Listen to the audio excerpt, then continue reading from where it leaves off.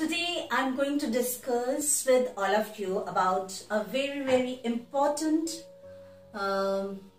topic which is important for every people, every salaried person, and this to be considered very diligently throughout the year, because these points are to be noted down while you have to file the tax return. Then these points too, you need to consider this point so that you can get the maximum tax benefits which has been announced by the government for all the taxpayers. So I'm going to talk about the deductions. Today I'm going to discuss about the deductions. What are the deductions which has been provided by the government so that you can get the maximum tax benefit. The first deduction which we usually talk about, that is deduction under section 80C. Especially this year there is a great hope from the budget that the deductions slab rate will be changed. We are all thinking about this and we are all hoping that slab rate will be changed and it will be increased from 1.5 lakh to 2.5 lakhs. But sorry to say that nothing happened like this. Still, section 80C up to rupees 1.5 lakh.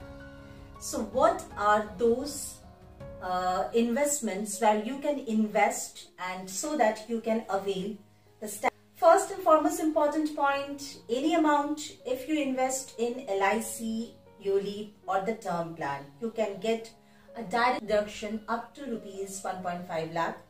ELS's SIP, if you in ELS's fund, if you invest in the SIP mode or if you invest in lump sum mode also, then also you can avail deduction up to 1.5 lakh under section 80C. Then Provident Fund, PF, EPF and other investments mode, you can get deduction if in case of education fees of children, the fees what you paid to the child's education, you have to submit the receipt of it and you can avail this deduction, but it's only up to rupees 1.5 lakh. And the home loan EMI's principal amount. When you are paying the home loan in the EMI format, then you have to pay both principal as well as the interest portion. So under section 80C, you will get the benefit of only the principal amount which you have been paid.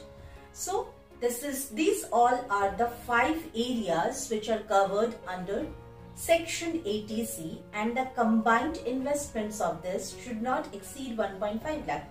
It means that if your total investment in a particular year under this 80C schemes are up to 2.5 lakh, 3 lakhs or more, government will consider only up to rupees 1.5 lakh, not more than that.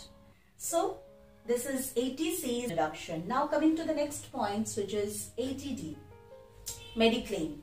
Any amount which has been paid by you for the medical insurance, you will get deduction up to that.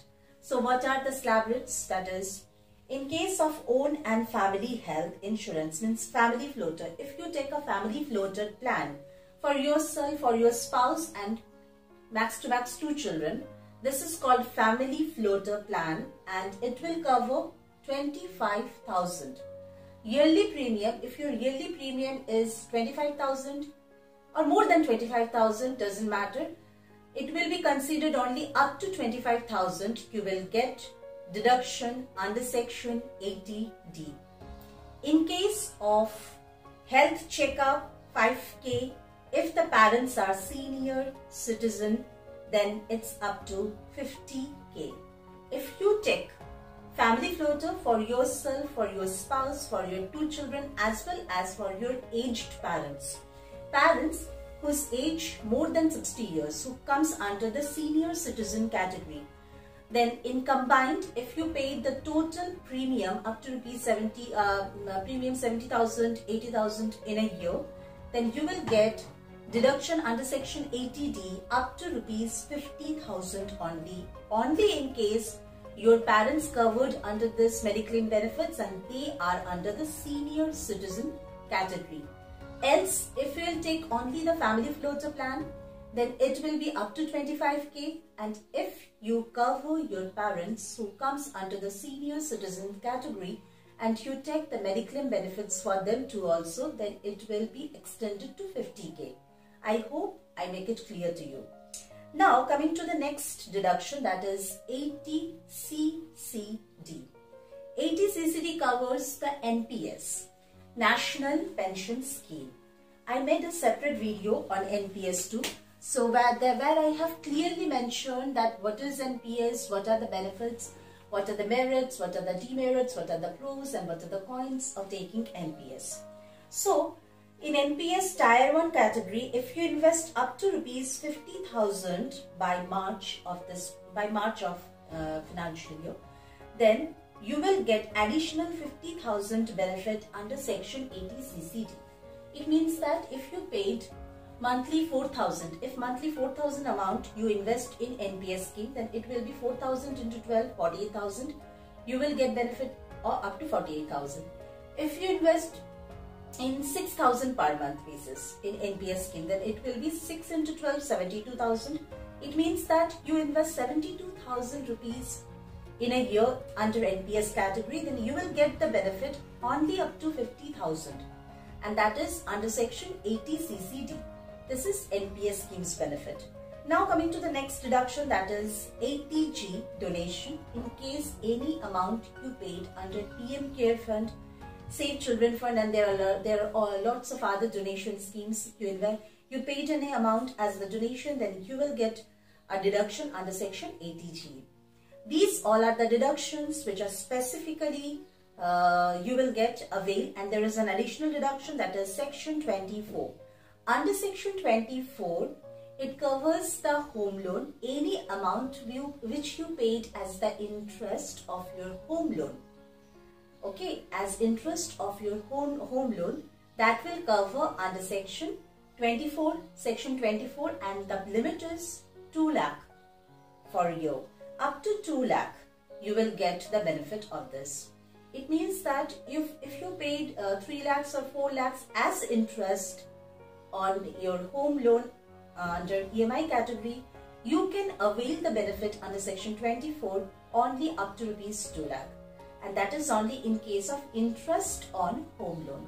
So these all the deductions benefit which you can avail, and these are to be considered very strictly while you filed your tax return. Therefore, I discussed how many types of return. 80C, under section 80C, where you can get the deduction benefit only up to rupees 1.5 lakh. Then it comes to 80D, mediclaim. In case of the family floater, it is up to 25,000. In case your mediclaim covers your parents who both comes under senior citizen category, then it's up to 50k per annum. Then the third which I have discussed, that is 80CCD NPS. Any fund which you have invested under NPS scheme, you will get a direct benefit up to 50,000 in a year.